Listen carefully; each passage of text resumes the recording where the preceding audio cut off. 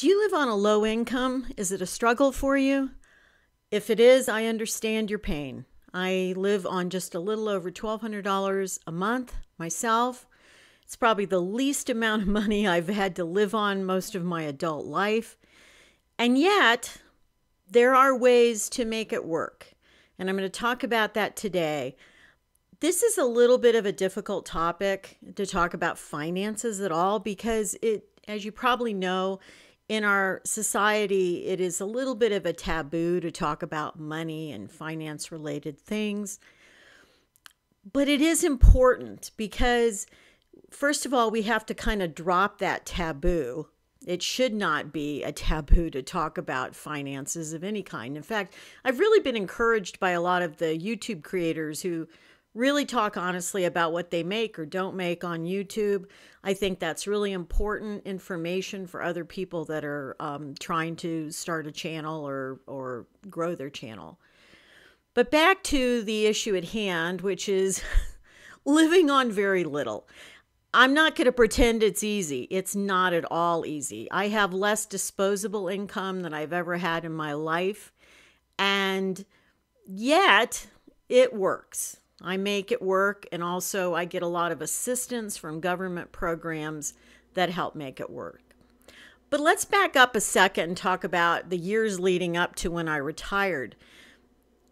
For many years, I used to watch a lot of the finance gurus, people like Susie Orman and people like that who talked about how, you have to have $500,000 or $1 million saved up or invested or whatever to retire. There's no way you can live on less than that.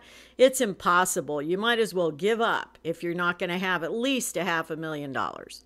And that was 20 years ago. They were talking that. Now it's probably like $1 to $2 million.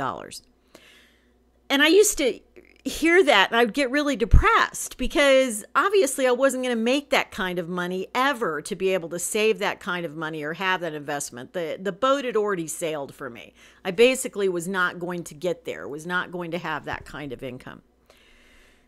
And so I stopped watching stuff like that because it really was depressing to me. I didn't, all the gurus that talk about, invest in real estate and all that. Well, the boat had sailed. There's no way I was going to catch up to that and be able to start investing in my 50s or close to 50 and stuff like that. So I had to think about how I was actually going to do this. I knew I was going to have Social Security when I retired. It wasn't going to be a lot. And so for the first time in my life, when I retired, I basically had to look on getting into government assistance. I'd never had government assistance before that, before the age of 62. And, it was a little sobering to even think about doing that, but it's there for a reason. It's there to help people who really don't have enough or don't have anything. And so I kind of had to swallow my pride on that and think that, I've not had to do it before in my life. And by the way, no shade on anybody that has to do it because, frankly, we don't have enough programs in this country to help people in need, especially housing programs. So one of the things that really helped, when I first retired, I was almost 63. And I even had less money to live on a month, probably about $300 less than I do right now. And so the first thing I had to think about was, where was I going to live? Where was I going to live? Because I didn't have a lot of income. So the thing I had to look for was what we call subsidized housing. Some people call it Section 8. There's lots of different names for it. But you have to kind of figure out what you're going to do with that. In other words, where are you going to go? Now, for me, I didn't have to stay in a specific area. Some people do because of family or whatever. I could go anywhere. And I found a small town to live in that had some senior subsidized housing, and I got on a list. Fortunately, it was not a really long list. It only took me about 7 months to get into an apartment. And so the apartment that I'm living in now is HUD housing, HUD housing, and I basically got on a list directly with the apartments, and I only pay about a third of my income plus, give or take, some electric subsidies they add in or take away or something like that. And so my rent is right at the moment $227 a month. which is awesome. I haven't paid $227 a month for rent since I was probably just out of college back in the 70s. So that's pretty amazing. And it's decent housing. It's not luxury or anything, but it's decent housing. And so that's the first thing that saved me. So a lot of people are on housing lists and they're on them for years. I mean, I've even put in for lists in other places to potentially move, and it's still going to take a year, 2 years from now. And I've applied in the last couple of years. But if you have the flexibility to go to smaller town America, believe it or not, you can get into places relatively quickly if you're low income, whether it's seniors or even if you're not a senior, if you're a younger person with a family. So you have to have flexibility of where you're willing to go. And you have to just get on whole bunch of, you have to do a bunch of applications to get in there. But that's the thing that saved me, is being able to pay less rent. Because if I was trying to pay $700 a month rent and only bringing in a little over $1,200 a month, I wouldn't make it. I wouldn't be able to survive that. And I know I've already gotten some messages or comments from people who do pay a lot in rent and have very little extra to live on. My heart goes out to you. I would just suggest you try to find a way to get into subsidized housing where you're only paying no more than 30% of your income for rent. So that's the first thing that helps me. So that's the first government program I'm on, basically, is subsidized housing. And that helps me survive.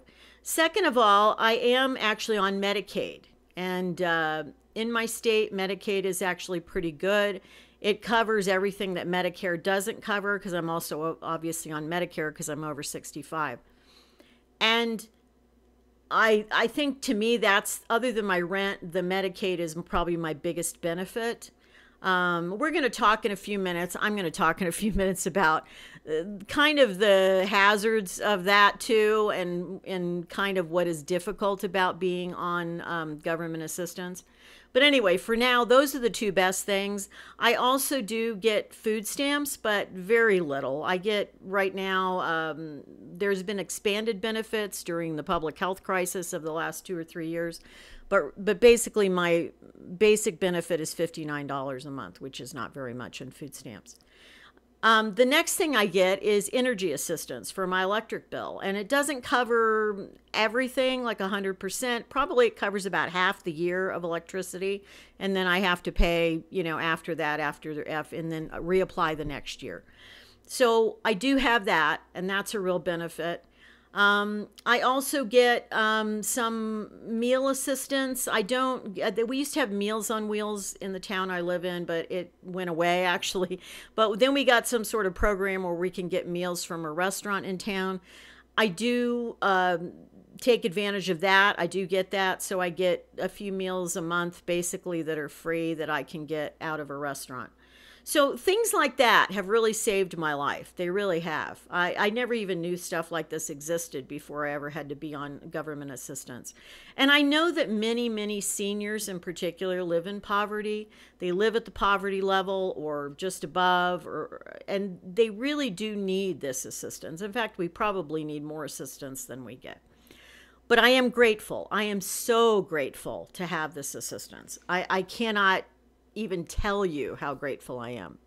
So here's the double-edged sword of it all, though. So while I can live on my $1,200 a month, basically, and if I didn't have credit card debt that I was trying to pay off right now, I discussed that in a previous video on going into a no debt year, no buy year.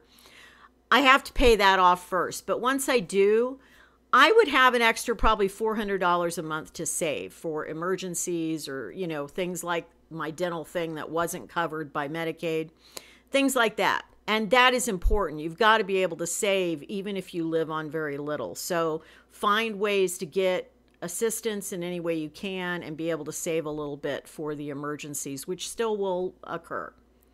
So that being said, I wanted to mention that this is a little bit like being in a velvet prison, okay? I don't have a really great name to call it. Velvet prison seems kind of apropos. And that is, it's great to be on these programs, but here's the deal. I can't earn extra money.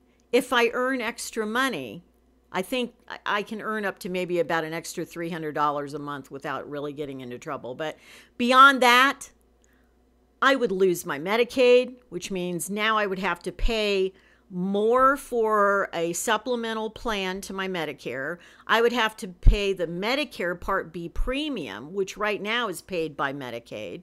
So that right there would cost me over $300 a month. I would have to pay more in rent. Fortunately, once you're already in subsidized housing, you basically wouldn't get kicked out for earning more, but you're going to have to pay more in rent. I would have to do that. I would lose the little amount of food stamp benefit I get. I probably wouldn't qualify for the energy assistance. So basically, just if I went out and got a part-time job that earned, let's say, $600 a month, it wouldn't be worth it because I would lose that in the benefits I get. And so the system kind of keeps you trapped in this, and I would assume this applies to anyone, no matter what their age, who's on government assistance. People always say, well, why don't you go ahead and get a job or something? Well, if I were young and physically more capable than I am or whatever, yeah, obviously, I worked most of my adult life. But I am older. I'm retired. I wouldn't want to work more than part-time. And if I work part-time, I basically then lose. And this is one of actually, for me, this is a real question when it comes to YouTube, because I started this channel. I'm hoping that someday I do make money on this channel through AdSense or any other types of assistance, such as sponsorships or whatever. But the thing is, I am taking a risk by doing that.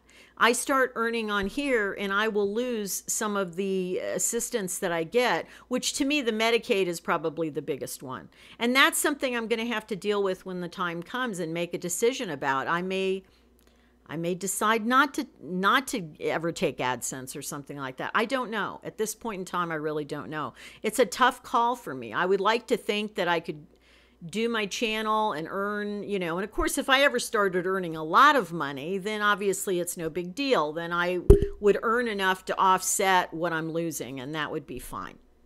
So that's kind of the situation. That's how I live. I actually will tell you that I'm pretty comfortable in this situation and where I live right now and how I live.